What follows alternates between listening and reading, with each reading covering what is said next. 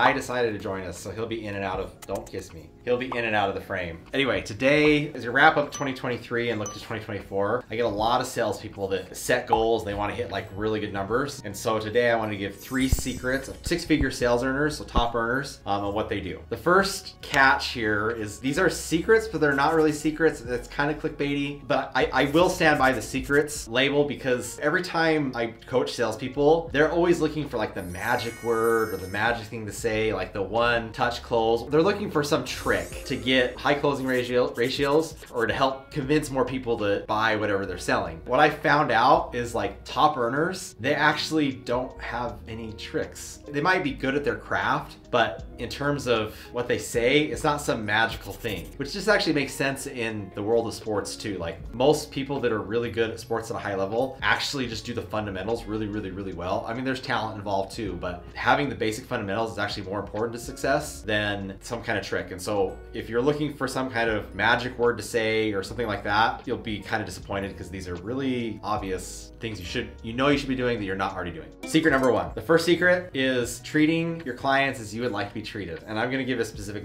example of this. So one of our top earners in our company, one thing he does for every client, he buys them a specific gift that they would like. This obviously can't apply to all sales. High ticket sales it should apply to, but it's really interesting. Like he is our top referrer. He gets more referrals than anybody else. And a lot of people ask like, what are you doing to get your top referrals? Like, how are you taking care of your clients? What are you doing? And literally the only thing I see him doing different than everybody else, as soon as the sale happens, the next day he goes to like the store and buys a specific gift that client would like and gives it to him. So it's very specialized, and it's the next day as a 24-hour follow-up. And so like one thing he'll do is olive oil. This one client like really liked cooking. He found this like really unique olive oil and gave it to him, and that was like the client raved about that and gave a bunch of referrals. Maybe someone likes a specific chocolate, he went and bought that specific, or he saw like in the house, he's very observant in the house, like what do they have, what do they like. This person was like chocoholic, so he went and bought like a really nice chocolate set for this person. Personalized, meaningful gifts is how he that's how he would want to be treated, and that's how he treats others. Most salespeople miss out on that because they're so eager to sell or convince or to buy someone, they forget like the empathy part of it. And whether that manifests itself in gifts or good customer service, that's the first thing I've noticed for top earners, like real genuine top earners, is they really actually care about their client and go above and beyond to help them have a customer experience like they would like to have.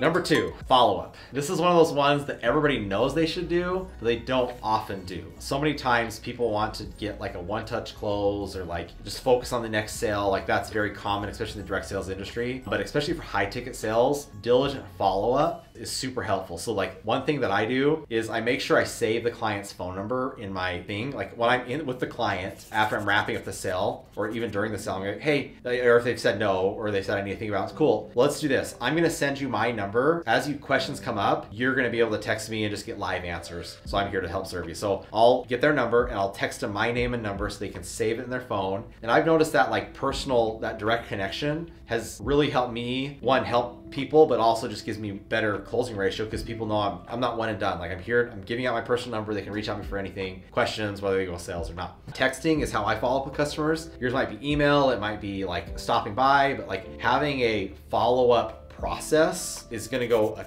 very long way on helping you get more clients, earn more, and just serve people better in 2024. Number 3, or second to last one. This one is very obvious, but it's like probably the biggest secret sauce, and it's confidence. This is why you have new reps that'll come out of the gate and just do really well, because a lot of times reps, especially like in solar, they're so super excited and they're confident about the product and what they're doing, and that enthusiasm is what sells. It's actually not the product or service. Obviously they have a good product and service, but like that confidence and enthusiasm is what gets people to sign on the dotted line. Oftentimes sales reps either get jaded because they have poor experiences with their company or their customers have poor experience, or maybe they're tired or whatever. Like sales at the end of the day is a transfer of emotion. We make decisions from the emotional part of our brain, not our logical. And so if you're not 100% positive and 100% confident in what you're doing and helping people, that will come through. Your clients will feel that and be less likely to buy. This is probably the number one like base layer thing you can work on, foundational thing. Your confidence in yourself, confidence in your product, and just having positive energy. If you're enjoyable to be around, people want want to be around you, that bleeds into like a higher income earning potential. Every top earner I've worked with has that positive go-getter energy, and it just exudes out of them. It's like they're a magnetic personality. And so that's one thing I would say, a cure-all. If you work on that, solves a lot of problems.